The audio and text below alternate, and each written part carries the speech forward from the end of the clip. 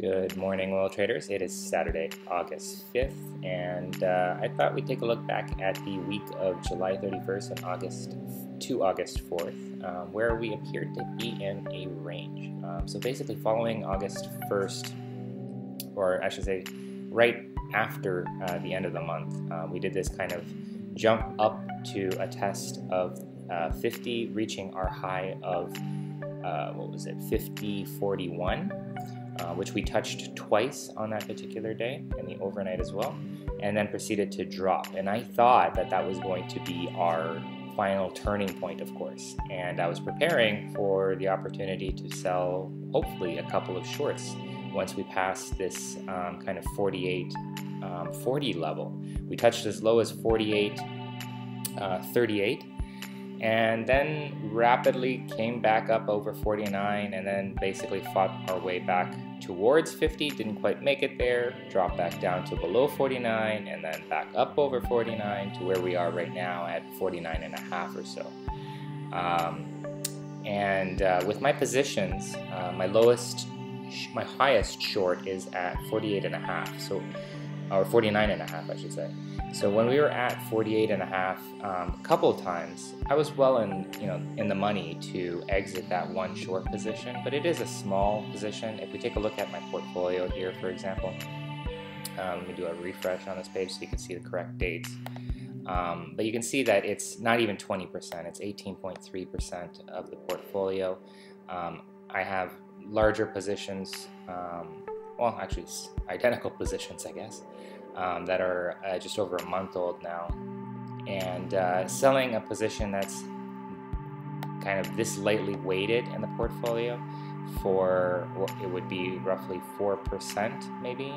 It's nice, and I would have definitely considered doing it if we stuck around. But as you can see, we never actually stayed there. We touched here, rapidly moved back up, started moving down here, shot right back up, and just happened over and over again. It was the same for 50 area, right?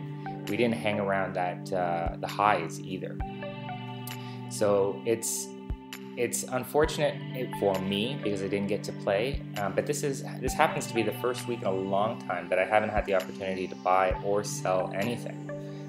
Usually I can either add to my short positions or add to my positions in general, I should say, or exit a position and take some profit off the table, as you've seen me do in weeks past. But right now, basically, we're range bound until traders decide what to do. Basically, our range seems to be kind of mid 49s, let's say, maybe closer to 49, which for me is not great, to be quite honest. It could be that we're going to wait right up until the news events on Tuesday afternoon and Wednesday morning.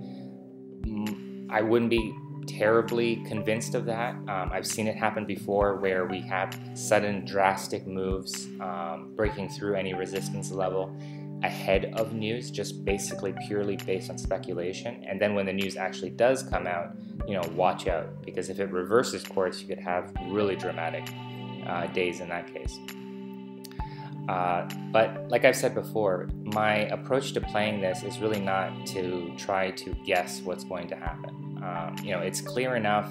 I think everyone can agree that we are range bound, and traders are basically trying to decide whether we're going to go above 50 or below 48.5. So one of the two is going to happen. I'm certain of that. I'm not certain of anything else.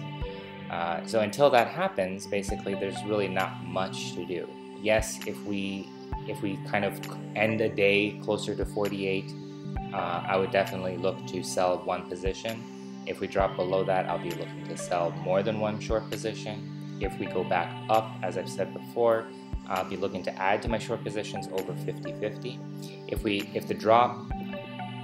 do drop, and the drop is significant enough that we get to 47 or even lower than that, and I'm not necessarily suggesting that that all happens in one day, then I'll be looking to add to my long positions.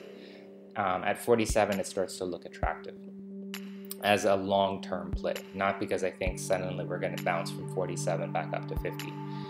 That's not the way my brain works, for better or worse. But what I was saying is, I try to stick to my pattern, my rules, my strategy, whatever you want to call it. It's served me well in the past 6 months or so, and until it proves to not serve me well, I'm going to stick to it. It helps me diminish the impact of my emotions on my trading decisions, and I'm sure many of you would agree with me that that's a big culprit in anyone's performance. So for that reason, I'm just going to stick to my numbers, more or less. I'm flexible to a point. If we, for example, close a day at 50-35 or 50-30, yeah, I would probably be tempted to add to a short there, but it just doesn't happen. We managed to fall off, and we haven't been able to hold for a close at either extreme, which is why I've just held off until the next day shows me some sign of a firm direction, and then it doesn't. We end up reversing course. So if you were able to get in at what turned out to be our highs and lows, it actually could have been quite profitable for you guys. Unfortunately, with me kind of having played off the highs and off the lows, I'm kind of stuck in the middle, just waiting for a direction. Once it comes, and it will come eventually, it'll be glorious, especially if it goes down. But even if we go up, I've got the 52 long that I've been carrying forever. That would be nice to exit if that were the case. So I'll be okay either way. My portfolio is still pretty lightly weighted overall. I'm just over half of my portfolio invested at this point, so still lots of cash on the sidelines to take advantage of whatever move comes. But that's kind of my view on this past week. We're looking at the week here. Lots of volatility, but unfortunately not much of the volatility that benefited me personally. I'd love to hear how you guys managed to do the week. You can hit me up down below on the comments form on YouTube or over on TradingJournal.ca, where you can find more information on my portfolio, trades, and charts.